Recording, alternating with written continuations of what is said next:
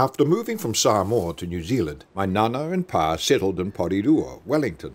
They loved mea aiga, so pa would often go on missions to Pukerua Bay to bring home ocean treats for dinner. Nana never had to buy seafood, as pa always came back with more than they needed. Pa's fishing gear consisted of a hessian sack and tools fashioned from things around the house, like a screwdriver fastened to the end of a stick. He would often take the kids with him, and they'd sit on the rocks and watch, nibbling at their packed lunches. Pa's full head of white hair made him easy to spot as he ducked and dived through the waves. One day, Pa was underwater, and the kids noticed a fin lurking close to the rocks. They were shocked. They stood up and yelled as loud as they could, "Shark! Shark!"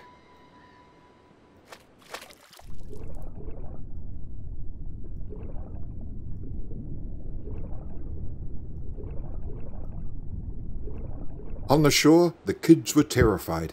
As they looked on, the fin disappeared from view, and Pa's white hair emerged above the surface.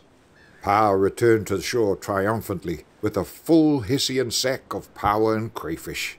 "If you ever encounter a shark," he said with a grin, "just punch it on the nose."